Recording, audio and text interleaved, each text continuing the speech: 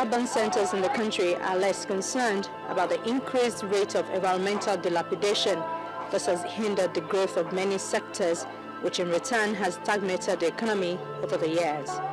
There is an increasing level of disparity between urban and rural areas.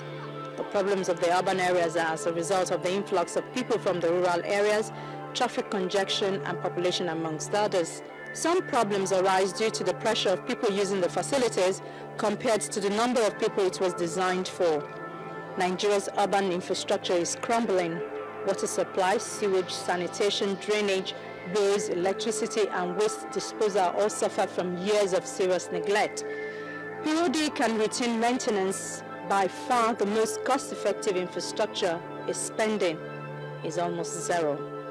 It has become the norm in Nigeria to wait for a capital infusion to rehabilitate, replacing instead of maintaining the infrastructure.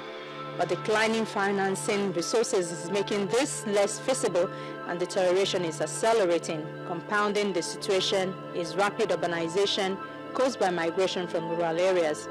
The number of people living in Nigeria's towns and cities is expected to double to 80 million in the next 13 years. Urbanization is a positive force in development. Cities and towns are home to most industries, commerce and services, all of which can be highly productive. Urban pollution and poor management of municipal waste add to the health hazards. Numerous industries dump untreated and often toxic liquids in open gutters, streams, rivers and lagoons. And as elsewhere, fumes from vehicles contaminate the air and water. Over 55% of infrastructures across urban centers in Nigeria have not been fully operational for the past decade. This is associated with poor urban renewal plans, lack of regeneration policies, increased poverty, insecurity, corruption, insufficient environmental regeneration, stakeholders' differences, and inefficiency in incorporating people's initiatives. Nonetheless, sustainable urban renewal in Nigeria is important to mitigate against climate change challenges. This is because while most urban centers are located on low-lying coastlines, others are located in the arid zones of the country. The increased number of aged buildings in most urban centers such as Lagos, Ibadan, Kano and Port Harcourt has also increased the demand for urban renewal across Nigeria. Moreover, the infrastructure gap between urban populace and the environment has continued to widen. The first urban slum renewal in Nigeria was implemented in 1951 with a slum area of about 28.34 hectares in central Lagos. This urban renewal project was initiated due to poor accessibility, inadequate parking facilities, poor drainage and sewer systems, and lack of open space.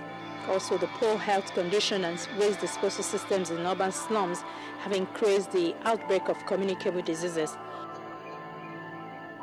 Lack of sufficient funds limited the success of the first urban regeneration project in Nigeria. Other regeneration projects across the country have also been marred by lack of resettlement plan for existing occupants in such areas. Increased poverty and social injustice are also issues that have been made of major concern. The plight of major residents displaced forcefully by the military government of Lagos State in 1991 during its regeneration exercise readily comes to mind. Other challenges faced by the urban renewal in Nigeria include poor urban regeneration policy, low level of awareness, insufficient urban-built environment professionals, differences in stakeholders' interest, and lack of infrastructural database. Extreme deprivation remains a major concern for more than 1 billion people living in slums. Cities continue to be the major contributor to the total greenhouse gas emissions. Urban centers account for 70% of the world's gross domestic product. Then you have to look at what does the urban planning law in those states says with regards to the IPCC statement. Is the urban department or the ministry in charge of such actually aware of the IPCC report? If it does, what does it do to make sure that the effect will not be so much on the people? Are we looking at the kind of foundation we are doing so that it doesn't impact so much and create depression? Those are the things we have to talk about. If you are talking about the usage of water, are we talking about getting more dams or making the dams that we have more effective? Are we looking at the culture of the people? People put on their lights from morning till evening, and there's actually no light. We now use a lot of generator, and actually, come to think of it, is it that the so-called non-industrialized country, who uses almost 80% of the generators in the world, are they actually not polluting? These are the questions. 70% of, or 80% of Victoria Island is actually running on generator as we speak. Or practically almost 60 to 70 or 80% of Lagos is running on generator as we speak. Is that not part of the climate change issue we're talking about? That's part of the emission process. So for non-industrialized nation like ours, we have to take the game to the next level and make sure that also areas like our power is working effectively, so that the amount of carbon that we also emit is also, is our Ministry of Transport working? Do we not have so much vehicles on the road emitting the so-called carbon?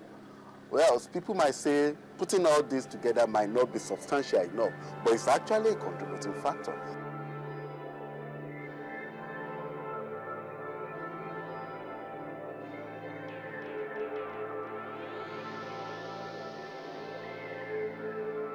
The aim of the United Nations meeting is to provide a multi-stakeholder platform to demonstrate how urbanization can be transformation in the integration of economic, social, and environmental dimensions of sustainable development. Integrated approaches to sustainable urbanization targets multiple development efforts and allow for the strengthening of synergies between efforts to achieve different goals such as health, education, water and sanitation, maternal and child health, empowerment of women, and environmental sustainability. Around the world, cities are centers of educational opportunity, technological innovation, and economic growth. And more than ever, cities are also crucial to environmental sustainability. And they're the key to confronting the greatest environmental threat facing the world today, and that is climate change. Cities must adapt to climate risks and do what they can to reduce them. But those actions can bring other benefits as well, because local investments in sustainability also help attract private investment, drive economic growth, improve public health, and raise the standard of living. As impact of climate change becomes more evident and widespread, cities will need to be prepared to adapt to new challenges to safeguard their large populations.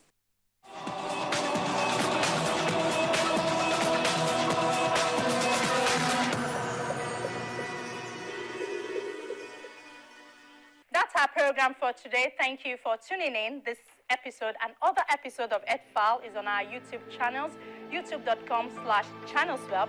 And should you have any comments or questions, our inbox, earthfile@channelstv.com, is available any day and anytime. For me, Ayola Kasim, and everyone here, it's bye for now.